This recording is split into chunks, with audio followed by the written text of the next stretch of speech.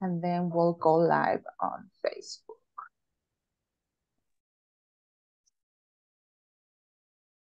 Perfect. And it's going live now. Let me just double check that people can see us on Facebook. And I think they can. So let me just do that really quick on our social media platforms.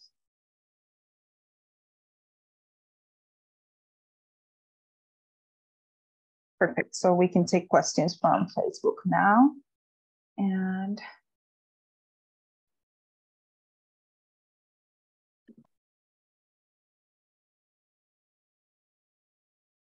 okay, perfect. So we should be all ready to start. I know we have more people joining us, which is great. And then we have some people connecting on Facebook. For those of you that are on Facebook, this webinar is presented in English. If you would like to hear this in Spanish, join us in the Zoom link that you'll find on our website, or you can see the recording in Spanish in the next few days that we'll have it ready.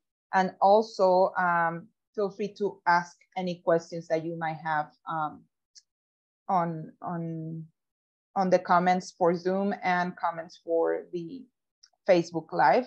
Para los que nos están viendo en Facebook, esta grabación, este seminario en línea solamente se va a escuchar en inglés, pero si quieren escucharlo en español, Spanish. Pero no se escucha en Facebook. Entonces, si pueden, si quieren escucharlo en español, pueden meterse a nuestro website y ahí está el link para que nos acompañen en español.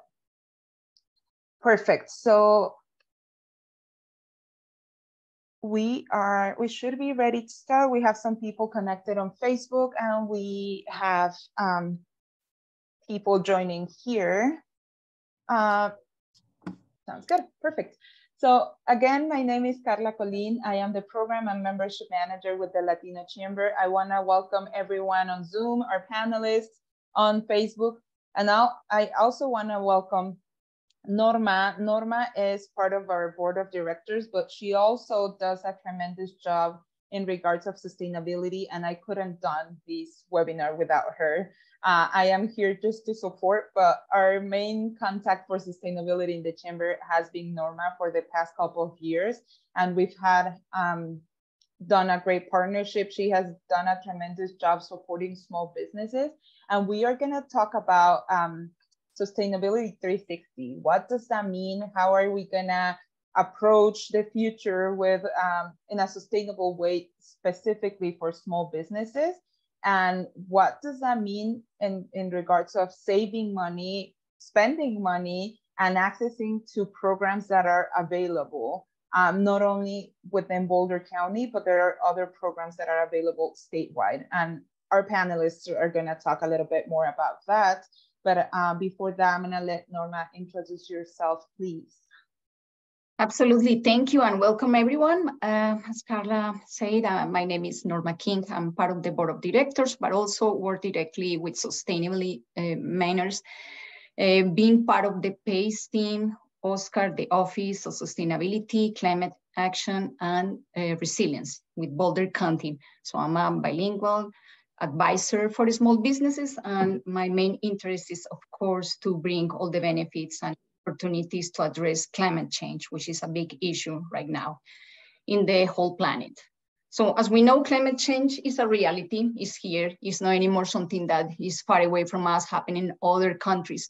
We are now experiencing health and economic impacts caused by hotter summers, record-breaking wildfires, flash floods, poor air quality, and extreme drought in different zones. Even though we have in Colorado a more wet time this summer, those extreme temperatures are happening around the globe. So today we will talk about clean transportation alternatives, small businesses, equity program, like the electric landscaping grant. We just launched that program three months ago, waste reduction and circular economy. So incentives, rebates, and special programs are available for you to reduce carbon emissions And that's why we have invited a great group of panelists, not only to raise awareness, but to present practical solutions, especially for small businesses. And their triple bottom line, which is the concept that has the 3 Ps: people, planet, and profit. So I have the pleasure and delighted to introduce you to our prominent panelists today. So please, panelists, I will call your name, introduce yourself, your title, and what do you do in your organization. So I'm gonna start with Gabriella Perkins, after Julia Davila, Randy Moorman, and Toby Russell. Please go ahead. Thanks, Norma. Thank you for having us here today. I'm excited to talk to you all about my work and what we do. I work for an organization called Drive Clean Colorado. I do EV charging infrastructure coaching. So if you're looking for charging stations, I am your coach for the Denver metro region. Our team is growing really quickly, so there's a lot of, it's a busy time. So it's a great time for funding and incentives for EV charging. So if you're ready or thinking about making the switch, it's a great time. So I'm looking forward to talking with you all today. We'll pass it to the next panelist. Thanks, Gabriella.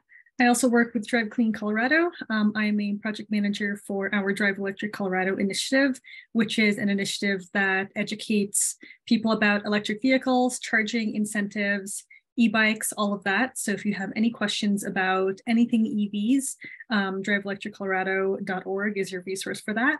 And yeah, happy to answer any questions on EVs on this webinar. If not, we also do offer free coaching for the future too. Randy. Well, yes, thank you to the Chamber for having us for this very important conversation today. My name is Randy Moorman. I'm the Director of Policy and Community Campaigns at Ecocycle. And just a little bit of background about us. We are a 47-year-old grassroots-based organization based out of Boulder County. We are a social enterprise nonprofit focusing on zero waste. We innovate, implement, and advocate for local and global zero waste solutions to foster a more regenerative, equitable, and climate resilient future. Many of you may know us in different aspects of our work. So here in Boulder County, we run the Boulder County Recycling Center, where all your single stream recycling goes to be processed and resold in the market. We also haul recycling and composting to our local businesses here in Boulder County. Some of you may be our clients. We run the Center for Hard to Recycle Materials, or CHARM, here in the city of Boulder. We are in all the schools in Boulder County teaching kids about environmental stewardship and zero waste. And we also provide outreach and education in the community and advocate for zero waste policies at the local and state level. So I'm excited to be here today and talk to you about what's happening in the zero waste realm of sustainability. And the last but not the least, Toby. You're mute, maybe? I am indeed. Thank you, Norma. My name is Toby Russell. I work with Boulder County. I am with the Partners for a Clean Environment program. We are a program that is there to support businesses in becoming more sustainable by providing funding, expertise in all areas, whether it be energy, waste, or water conservation. We're kind of the one-stop shop for sustainability for small businesses in Boulder County, and I'm very excited to be here with you all today. Thank you so much. So let's start our panel right now, our conversation. So I think I'm going to start with Drive Clean Colorado, asking you or making this comment. Transportation is the second largest source of greenhouse gas emissions in the state of Colorado. So clean transportation will become crucial in the reduction of those emissions. So your organization delivers a variety of programs to support equitable clean transportation. So tell me a little bit, or tell us, what is Drive Clean Colorado? Great. Yeah, that's a great question. So our nonprofit does a lot of work in helping to clean up the transportation. We know that that's a huge source of emissions, specifically to disproportionately impacted communities. So our organization works really hard to help communities adopt cleaner forms of transportation through all all ways of transportation. So we focus a lot on community engagement, helping consumers get electric vehicles and helping coach like just the regular buyer on that process. But we also help fleets, small businesses, large businesses, everyone of all size who are working in our communities, help them get alternative transportation too. And we know electric is a great source for a lot of consumers and small vehicles, but we know it's not always the best option for some heavy duty type of applications or fleets. So we are fuel agnostic as an organization. So we work with a portfolio of different fuel types to help organizations and entities find what works best for them. Anything to avoid diesel and gasoline. So yeah, that's kind of what our organization does as a whole. We take a really equitable approach in all of the work that we do in our transportation coaching. We focus a lot of our efforts on disproportionately impacted communities. There's several of those located in Colorado, and those are areas that are really heavily impacted by emissions from corridors, factories, all sorts of environmental factors that play at those communities specifically. And we know they're more negatively impacted than others when it comes to health, like asthma and things related to that. So our mission is to really help do our part to clean up the transportation space to make the air across Colorado more clean for everybody. We see the big brown cloud in Denver. So our goal is to try to help chip away at that through transportation. Which drives me to make a comment that it's a non-profit organization. So your mission is definitely to support the people and provide valuable information that they can contact you in case they are considering to acquire electric vehicles or participate in other programs. Of course, we'll go in details a little bit ahead, but that's super interesting. So I would like also just to mention a little bit that we will add some information about other programs like the electric bike program that is coming up soon. I know we have Leah Jensen here around that she's very enthusiastic about that, and we will provide information about that as well with our panelists. So I would like to now to go with Toby for the Oscar and PACE. So in regards all these redundant in the air quality conditions, we are facing like a crisis in air quality, especially in the Front Range. So PACE have right now in place a program that is addressing the air quality condition in the landscaping area. But I want to start, Toby, asking you why the equipment used in land care is a source of routine concern among the city of Boulder and other Boulder County community members. Thank you, Norma. I think we all know about landscaping equipment. We hear it a lot when we are in our homes and in our businesses outside.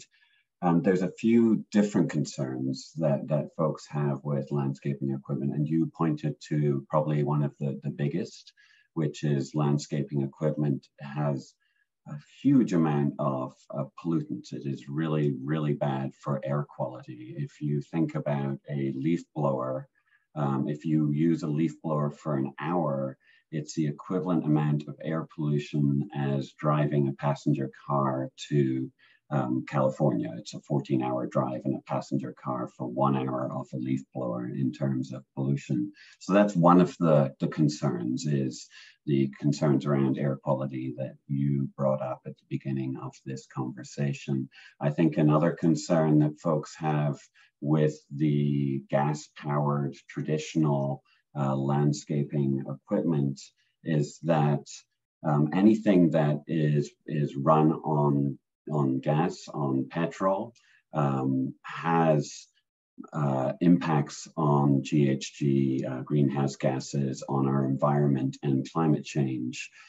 So there's a real interest in moving towards electric powered equipment because it does not have that same impact on climate change. So that's kind of two sides of the coin. And then the third side of things that people think about with landscaping equipment and perhaps makes people even more frustrated is the noise that happens from commercial landscaping equipment. You're in a meeting trying to listen to someone on a Zoom presentation, and you hear the leaf blowers and the lawn mowers going. So a lot of people have concerns around that. So there are many reasons why people are looking into what is the future of landscaping equipment. That's awesome. Carla, feel free also to ask the questions as you see, or the audience is typing their questions. Feel free to interrupt. So, Toby, I have here for years, like some regulations and laws taking place in regards to the lawn care equipment. Do you know what is the state, in what stage we are? What is the status of these laws and policies? Because it's very important for our small businesses right now that they are landscapers, and how we can address that. Yeah, no, so I think just to make sure at the beginning, we are a program of Boulder County, and we are here to support small businesses in sustainability. So we are not directly involved in any of the regulations and the conversations around regulations that are happening, but it is really important that we are aware of what is going on so that we can support the businesses that do landscaping and that will be impacted by any bans and regulations that take place.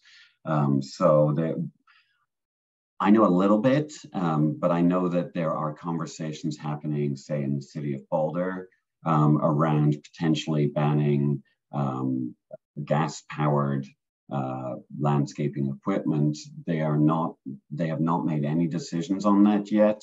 It probably would not be a complete ban because there's an understanding that there is a need for using equipment in the fall, but it's happening, and it could be happening in the next few years. There's also conversations happening at the state level around the phasing out of gas-powered landscaping equipment for both residential and commercial, and that will look like potentially only being able to buy electric moving forwards.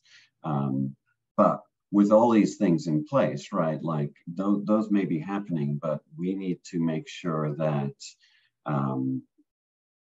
people are getting the experience with the electric equipment before bans take place, that the small businesses that are impacted by bans are supported before the bans happen and while the bans are happening, so that they are not the ones that are being negatively impacted by governmental policy. Yeah, and that's very important. So we are presenting here the challenges, but also we will provide good news about what we are doing in the same time that this crisis is coming with the air quality conditions. Also, there are some good news for the small businesses, and I will ask you, Toby, later about the program that PACE is piloting right now. So I'm going to talk Norma, sorry, yes? sorry to interrupt really quick. Please. I just want to mention to those business owners that are watching us through Facebook or that are joining us here, we are going to have solutions for all of you, and we are going to have programs that are adequate for the local small businesses. We are always advocating for the needs of the small businesses, but also we want to hear from you. If you have questions, if after this webinar you are like, I want to connect with Toby, I want to connect with any other of the panelists, please feel free to reach out. Norma is always open to go visit businesses and offer them the programs that are available in the county. So and I have a really quick question in the chat that says, do you have Spanish-speaking representatives in each one of the organizations to support the communities that only speak Spanish? And that's a really good question that all of our panelists can answer. I will let our panelists to answer that, and then at the end, so we can address about PACE specific situations. So go ahead.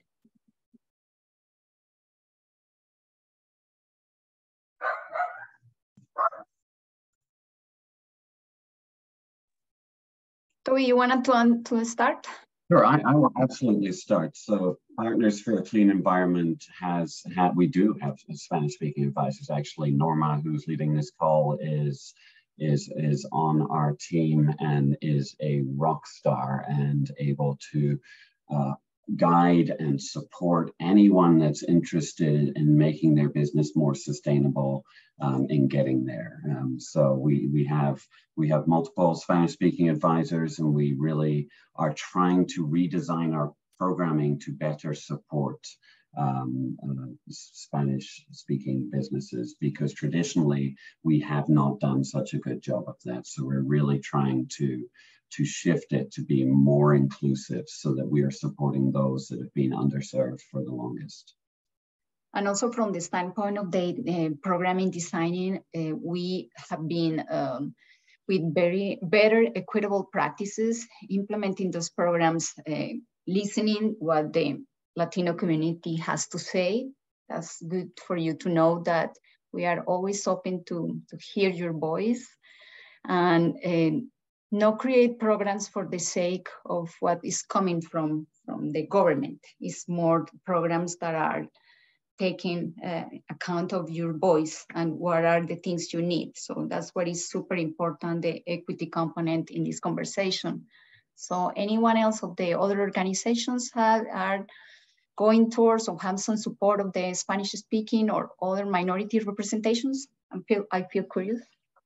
Yeah, I can speak for Drive Clean Colorado. So we work really closely with the Colorado Energy Office on all of our community outreach. They have a team of equity advisors that we work really closely with. So at every single one of our Drive Electric events, you'll see an equity advisor with us who's there on site to provide translation and things like that. Most of our Drive Electric materials that we take with us to events are translated, or we have a QR code that will take someone to a translated version of the document. So we do try to be as equitable and inclusive as we can as well at our events to make sure that we're sharing this information with all of the great different communities that are part of what we consider Colorado. And then we also provide equity-based coaching as well. So those advisors, if they want to reach out to us and have questions about how do I install an EV charging station, they can support that process as well, so that we can do really one-on-one coaching and still provide that interpreter support. Gabriela, and I want to add something that makes me super excited, and is that with you, in partnership with Drive Clean Colorado, we are going to host the very first Ride and Drive, which is the electric vehicle Ride and Drive event. So we are in the making, so we'll keep the community posted about it. It's our first adventure where we are going to be very focused in the Spanish-speaking resources and for our Latinos. We love cars, so we just want to touch them and try them and break those myths that we have in mind that they are probably not good enough for my work and things like that. So I love to have this partnership because you can address all that kind of questions and fears that we might have about something brand new like electric vehicles, electric bikes, and other kind of programs that you handle. So, thanks, Norma. Yeah, we appreciate that. We really think the best way to get people to switch to an electric vehicle is to get them to try one. So we're really excited to take on this opportunity with you as well. So thanks for including us. Randy, how about you in the multicultural setting? Yes, thank you for the question. It's very important. So at Ecocycle, we have a long history of working in BIPOC communities, and we have had numerous organizers in those communities on different outreach campaigns around zero waste that are bilingual. Most recently, we worked in the cities of Longmont, Lafayette, and Denver. And then just over this past year, we started a great partnership with CLARO, the Colorado Latino Leadership Advocacy Research Organization, and had a fellow work with us at the state level on state policy. And we hope to continue that partnership with them as well. And I myself am bilingual. Awesome. So now the next question will go to you, Randy. So founded in Boulder around 1966, Ecocycle is one of the nation's oldest and largest nonprofit recyclers. So we are having a global plastic crisis. The ever-increasing production of disposal of plastic is fueling a global crisis affecting every ecosystems and species on Earth. And the ecosystem is affecting us, is polluting our regular life. It's nothing that happens just in nature. So what is the Colorado Pollution Reduction Act and how plastic is so harmful for the human health? Thank you for that question. So I'll start by saying, and to your point, the plastic pollution that we are seeing on planet Earth is impacting us all, but it is disproportionately impacting BIPOC communities. And we look at that through the whole life cycle of plastic, from its production, manufacturing, consumption, the extraction of the natural resources that needed to make plastic, and then also finally the disposal of that, whether it's in a landfill or incineration. All of that, all along that life cycle of plastic impacts us in our health and our environment. And we see a lot of BIPOC communities that are on the front lines dealing with that pollution. And so it's really a crisis moment for us to address our plastic pollution. At the state level, we have taken some pretty aggressive policies, and one in particular is the Plastic Pollution Reduction Act that you mentioned that was passed in 2021. And its implementation began this past January with the single-use carryout bag fee, the 10 cents on paper and plastic bags in large retail stores. So I imagine most of you have seen that now since it began in January. And what we have done at Ecocycle to help local communities and businesses with the implementation of that is we have built a toolkit that I will put the link in the chat for you all. And that includes some very valuable tools around the bag fee and the coming bag ban that can be helpful for businesses in particular. So here's the link for the business toolkit. And that includes resources like the list of exempted businesses, store posters, shelf talkers, checkout laying signage, and training materials for employees. So hopefully that will be helpful specific to the bag fee. And then coming January 1 of 2024, we will have a plastic bag ban that will fall in line with that part of the law. The one thing that I do want to focus on that's going to be very new with the Plastic Pollution Reduction Act and will have an impact on restaurants is the polystyrene ban that starts in also January 1 of 2024. And that commonly known as Styrofoam, but polystyrene is the containers of food and beverage that will be banned at all retail food establishments. The purpose behind the Plastic Pollution Reduction Act is really to reduce and mitigate plastic pollution like we've been talking about. Both plastic bags and polystyrene containers pollute our parks, waterways, and natural environments, and they endanger wildlife, and then they break down into microplastics that contaminate our water and soils and eventually get into our food. So according to the World Wildlife Fund, it is estimated that humans consume an average of a credit card's worth of plastic a week.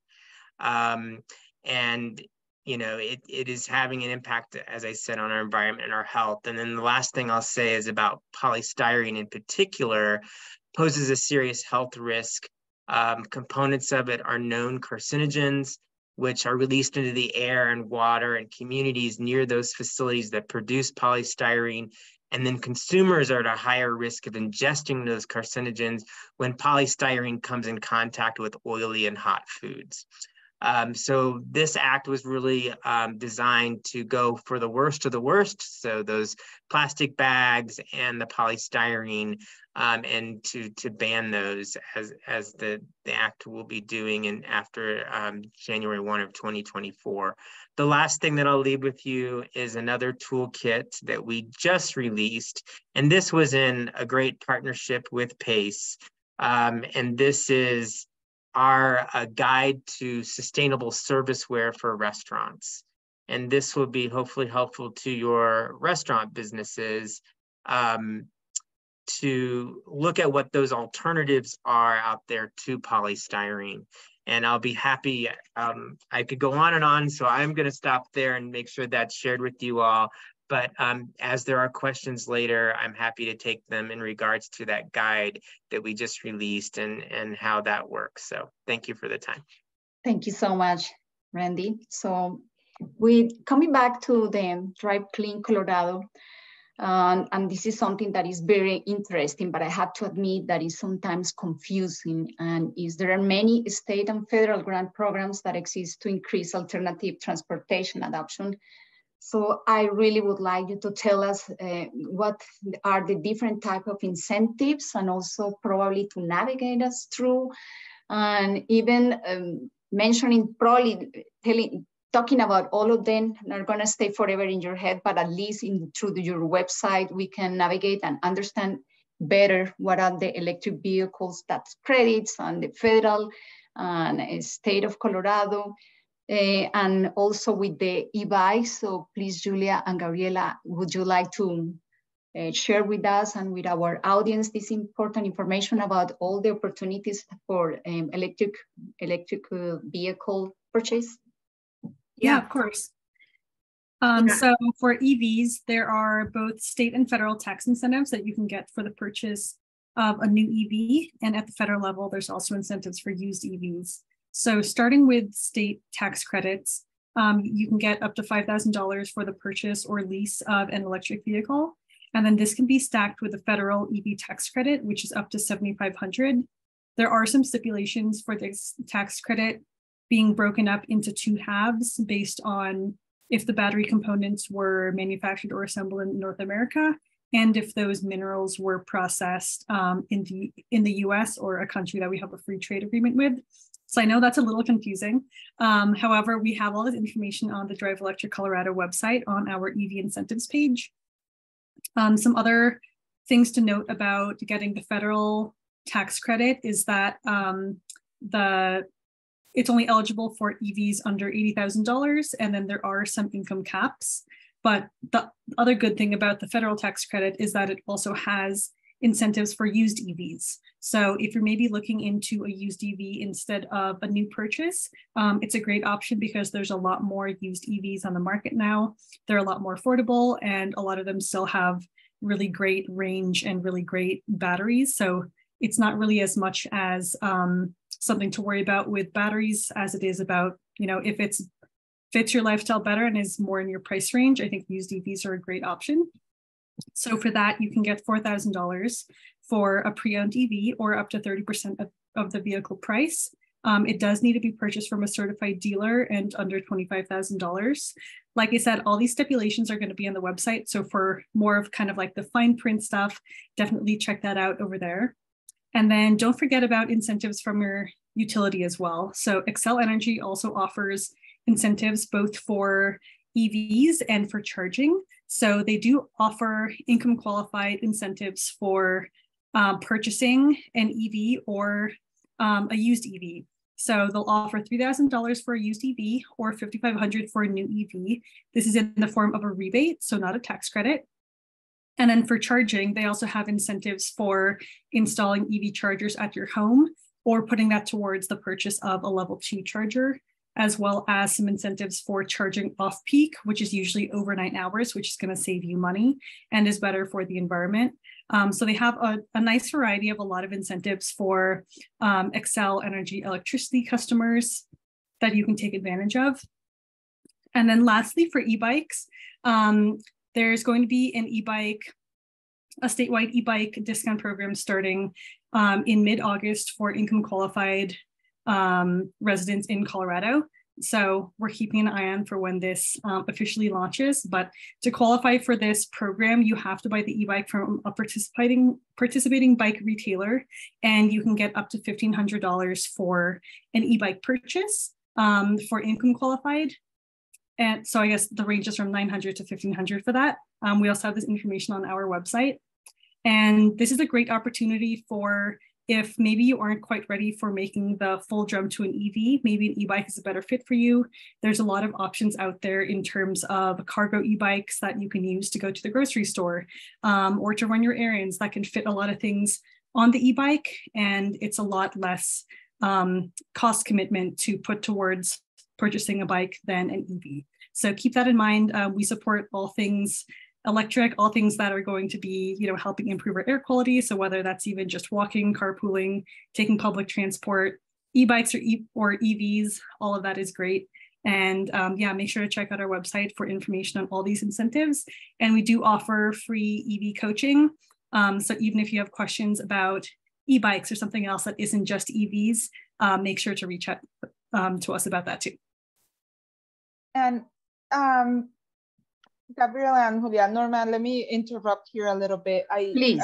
I want to remind business owners that haven't thought about this option of incentivizing their employees or their themselves in their business to buy an electric vehicle, or incentivize their business owner, their employees in getting an electric bike. This is a great opportunity that maybe you cannot afford to give them for a down payment or for something that is big, but maybe you can tell your employees you'll get an extra day of vacation, or something like that.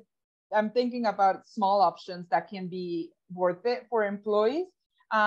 And that makes you a sustainable business. That makes you have a good impact in the community and in the environment and in the planet. So that's another good option to think about. And like Norma said, we always think, especially as Latinos, we always think like, oh, electric vehicles are not good enough for me or my business, especially those in that are contractors that have big companies of construction or landscaping. Think about it, because there are trucks already that are electric and that have been great for a lot of options, and why not trying them out? And that's why we're having this event where we're gonna showcase these vehicles. But I know that as business owners, we might not think of an option for us, but in the long term, it's gonna save you a lot of money, and also you qualify for these incentives. And I have a question in regards of that.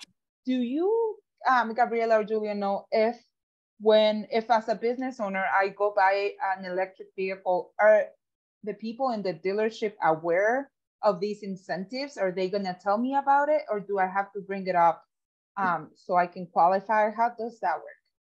Yeah, that's a good question. Some dealerships participate more heavily in the rebate and incentive process than others do.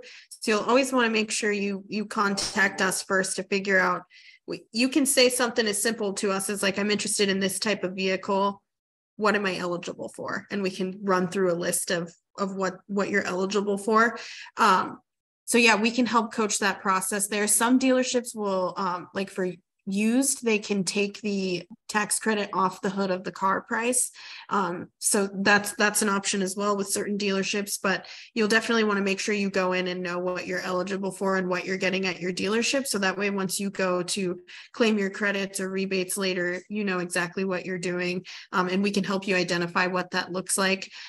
There was also two other programs I wanted to mention as well for folks who live in multifamily housing. So apartments, condos, all those things.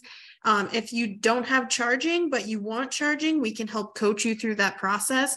I work with HOAs and different property managers all the time to get grant funding for that. The funding is available now and it won't always be. So I'm encouraging multifamily properties to jump on it while it's available. I can help make that business case, help talk to property management to kind of smooth through this process. So please reach out to us if that is your case.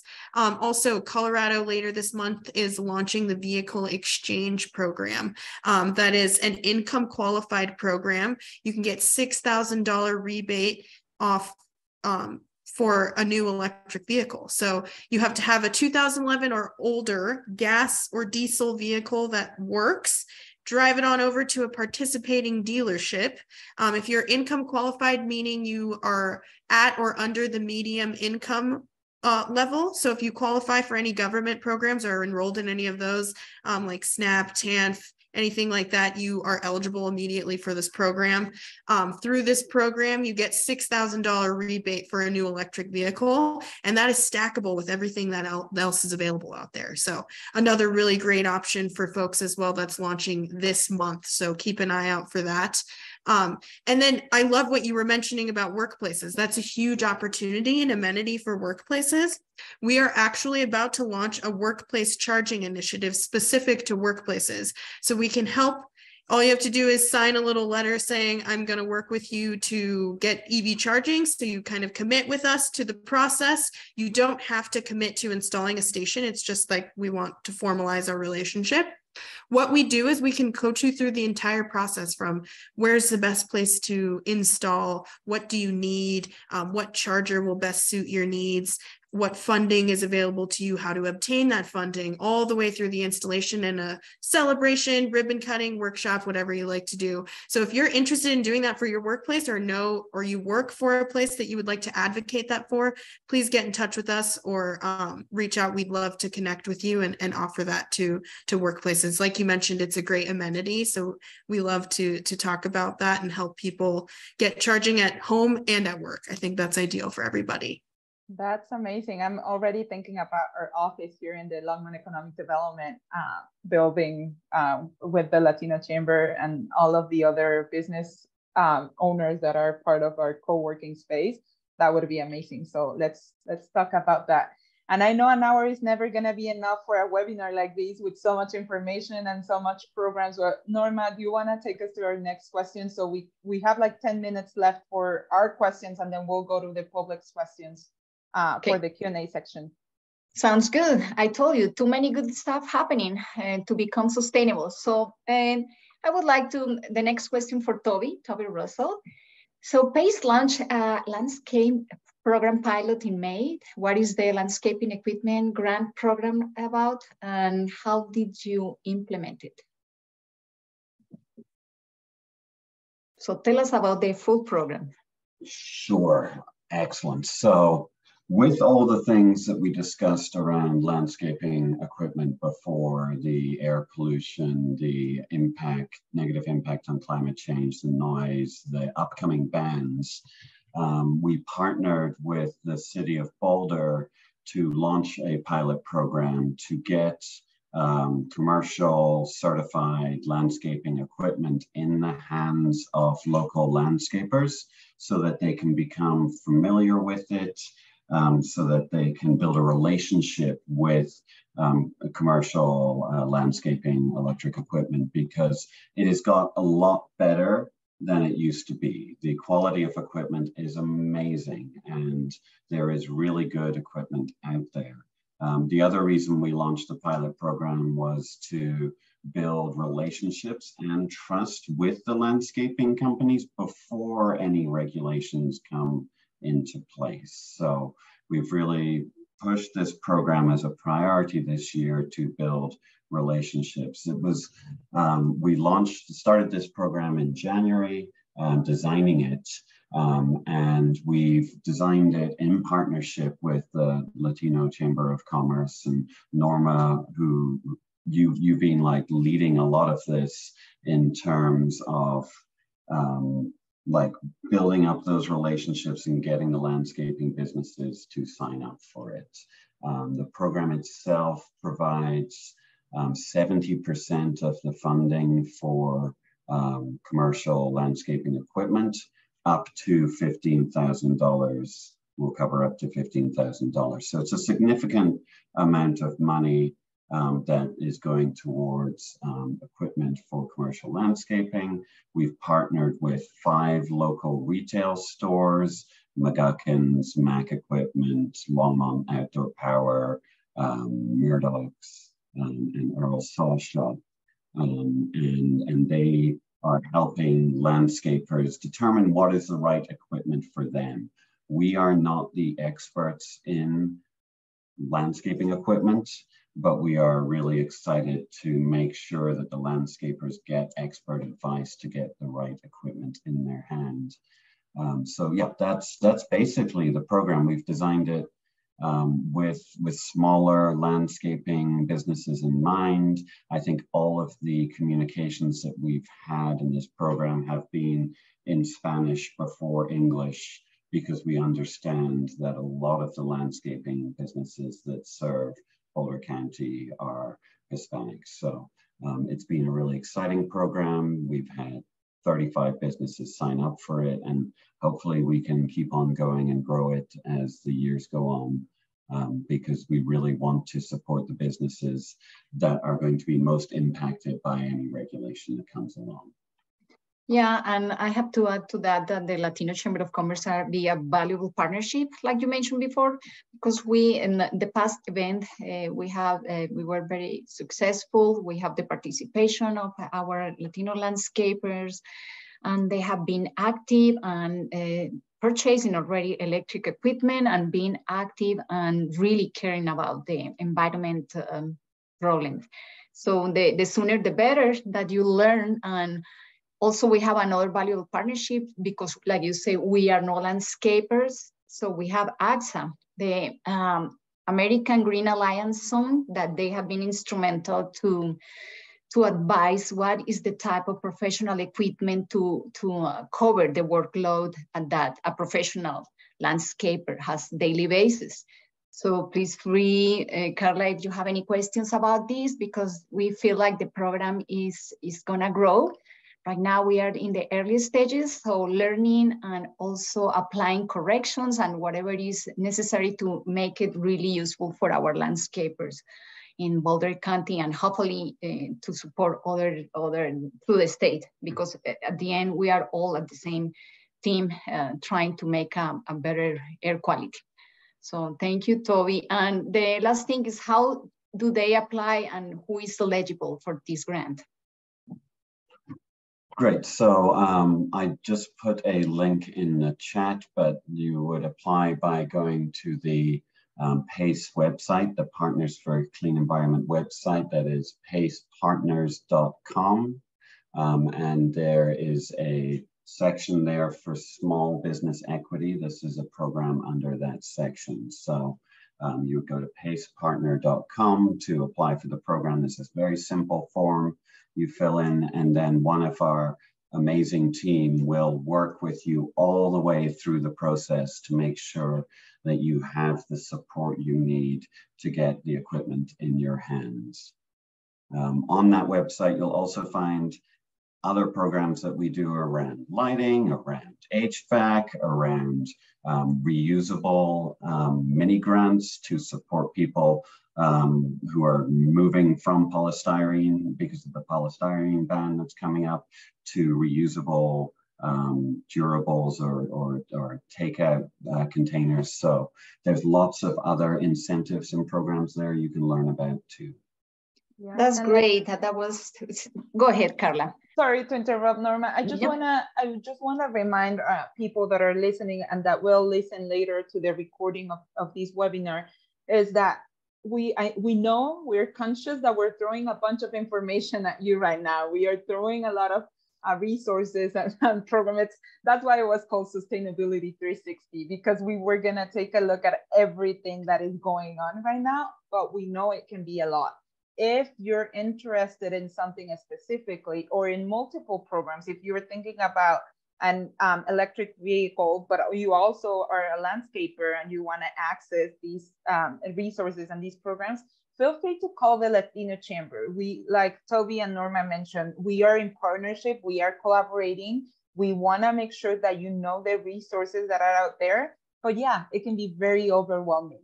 So feel free to reach out. We'll help you if the digital world is not your thing. We are more than happy to help you submit your request form for the program. We are more than happy to connect you with Norma, and she'll be happy to connect you with the right team member or herself. She does a lot of visiting, like I said before, with the businesses in the Boulder County area. So yeah, feel free to reach out to the Latino Chamber if you think that everything that you learned here is super important, but you want to know more and you want to connect with the right people. Don't feel like you have to learn everything right now, or you have to be taking notes or thinking about all the things that you can do. feel free to reach out to us. We'll give you an appointment, or you can come to our office. It can be over the phone, it can be virtual, it can be in person. We can go to you. We want to facilitate these access to these programs as much as possible. But also, we want to make sure that the Latino community and the BIPOC community are using these programs. If the funding of these programs doesn't seem the participation of the Latino or BIPOC community, we're not going to get funds anymore. So that's exactly what we don't want to do. We need to deploy the funds so people can see whoever is funding, either the state or federal level, if they see that those funds have been used, then they might consider to give us more funding, but we need to use these resources. And that's all I wanted to add before we go to the questions, Norma. Thank you. And this is a very valuable way to make community. Exactly, to transfer valuable information, to communicate that they have opportunities to access to these important incentives that are allocated to our communities of color. So it's very important. So I think I'm going with the last part of this, as the time is passing by very quick. So for Randy, since these policies are taking place, what options restaurants and food establishments have to replace the pollutants single-use containers? And Toby, also you can came in the conversation, because we have worked some of those programs with PACE as well, because I want to emphasize we have a lot of Latinos in the restaurant industry. So it's important to emphasize that they have this support, these resources, and yes, once again, this is connections for you, community connecting with you directly, with the Latino Chamber. We will always guide you to resources and these incentives opportunities.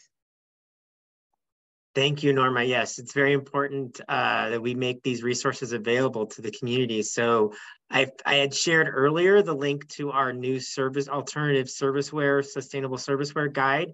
That's going to have a lot of resources in it. So that is free. So please take a look at that. Within that guide, I'll point to a couple of things. One is a calculator that Upstream has created for businesses to use in moving to reusables to determine what the cost savings would be. And excuse me, an average savings for small businesses switching to reusables between $3,000 and $22,000 annually. So there is a cost savings that comes with moving to a more sustainable reuse type system. And Toby had mentioned, and I put it in the link, for the city of Boulder, there is money available to assist businesses to make that transition. There are also a number of new entrepreneurial businesses coming online to help restaurants. So I'll mention 3 that I am aware of, but there may be others coming soon too. And that is RCup, Ozzy, that's O-Z-Z-I, and Deliver Zero.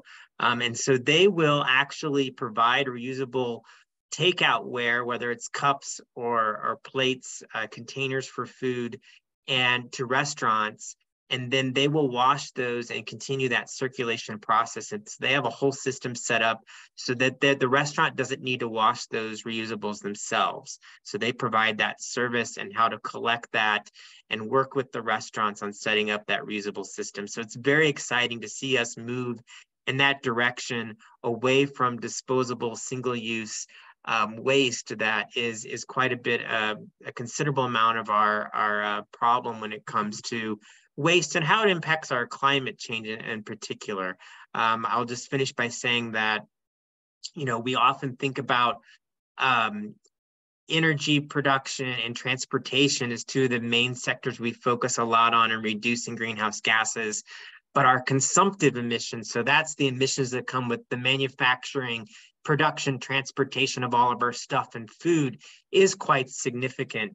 And it is by reducing and reusing and looking at recycling and composting, we can take a big chunk out of our greenhouse gas emissions today by doing that. And so it's really important that we look at those strategies and help, in partnership with PACE and municipalities and the chamber to help businesses do that and also see cost savings. So I'll finish by that, but there's a lot of exciting things coming online now, the resources you can use.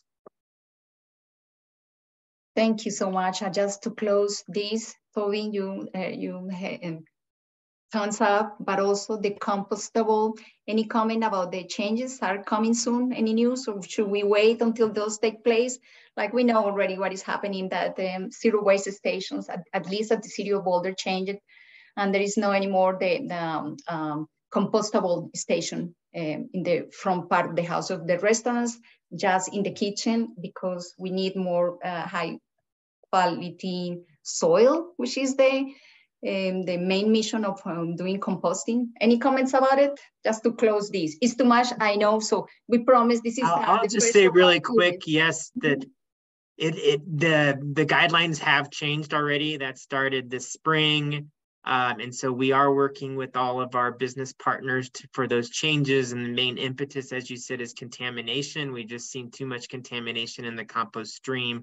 And that material is too valuable. You know, we want to keep it out of the landfill. So we really had to tighten up on those guidelines and keep a lot of that material that used to be considered compostable now out, like the compostable ware. So again, if you look at that guide for sustainable serviceware, we show other alternatives other than compostables right now because they are not being accepted. Thank you so much. Yeah, I think that's a whole other webinar. That's it. And we're more than happy to host as many as we need to. But yeah, I want to go really quick with some of the questions from our public. And these questions came early during the webinar, and I don't know if it is still here. She had a question about, is this equipment, let me see, let me go back really quick.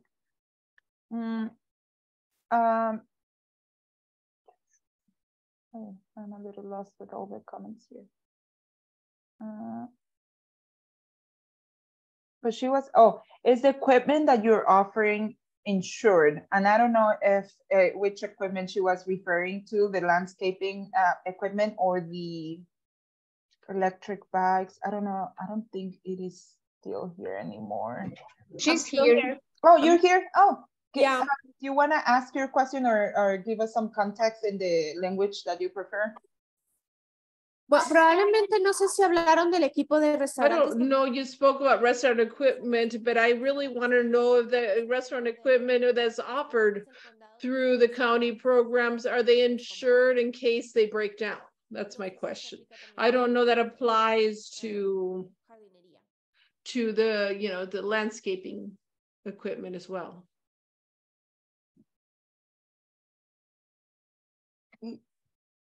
Yeah, so for restaurants, I don't know if Toby can address that. Toby can, yeah. So in addition to the landscape equipment program, Partners for a Clean Environment has another program that offers refrigeration, dishwashers, ice machine replacements for equipment that's older than 2009. So we pay for 70% of the new equipment. We've partnered with a supplier who comes and delivers and installs the new equipment and removes the old inefficient equipment. All the equipment that comes from our programs belongs to the participants. So once the business gets the landscaping equipment, or in this case, the restaurant gets kitchen equipment, that equipment is theirs 100%. And we are no longer going to, we're not going to be responsible for the maintenance and upkeep of said equipment. But all the equipment is brand new. It comes with a 2 or 3 year warranty, so that our partners who are supplying it will come out and fix it if there are any issues. New equipment does not break down like the equipment we're replacing. We're replacing equipment that's older than 2009 and does break down a lot and does cause issues with food temperatures and such like. So hopefully with brand new Energy Star equipment, there's less need to have it maintained, but it does come with warranties because it is brand new. But the county doesn't insure or like have responsibility for the equipment after it's been installed. But we do maintain relationships with the businesses and do everything we can to support any issues that arise, because we want to make sure that everyone gets exactly what they need. So Right, one Toby, extra advice about it for EDCs like and restaurants and electric blanket equipment is just when you get one of those brand new Energy Star certified equipment, register the companies that like through like different brands, they have the maintenance that doesn't cost nothing to you because are under warranty. But if you don't register your equipment, probably you will have problems. So for me, you receive your new equipment, do the right thing. And also with the landscaping equipment, don't ever, if it's under warranty, brand new equipment, don't touch it. If it's something to repair, go to your dealer, authorize that they will know what to do better. That way you keep your warranty the best as you can. So yeah, and another piece of advice here is that if you're past your 2 or 3 year warranty, make sure you have the right coverage with your insurance, because for your business it can cover your equipment. For restaurant specifically that we are talking about in the food industry, make sure your restaurant, your food truck, any business that you have has the right coverage. Make sure that your policy covers your equipment in case it breaks after your manufacturer warranty is done. So that's, the first one, register your equipment as soon as it comes so you can ask for maintenance. But also once that warranty is not covering your equipment anymore, make sure that you have the right coverage on your insurance, because yeah, it's important that. And I know we are out of time. I just want to make sure we're asking the last couple of questions. Is there anything happening? And this question is for Gabriela and Julia. Is there anything happening to extend the duration of the batteries for the electric vehicles for long trips? Do you know anything about that? And we know you're not the dealer or the manufacturer, but is there anything that you know about these? Yeah. So there is, the range is getting extended on these EVs with every model release. So I think we're seeing cars that have upwards of 400 miles in range now, which is about the same as a gas car these days. So the mileage is pretty close to the same. On top of that, we see more and more installations of public charging stations, both level 2 and level 3. Some level 3 charging stations can charge an EV in like 20 to 30 minutes at 80%, depending on what model you have. So I think there's more being done on both the vehicle technology side and the charging support and infrastructure side that's making that less and less of a concern for folks as time's passing.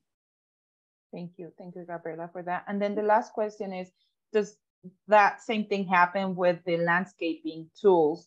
And I don't know if Toby or Norma want to elaborate a little bit more on these, but this is why we've been partnering with PACE to have these trainings for the landscapers on how to use the electric equipment and then how to replace their batteries and recharging and all of that. But I don't know if you want to elaborate a little bit more on that, Toby.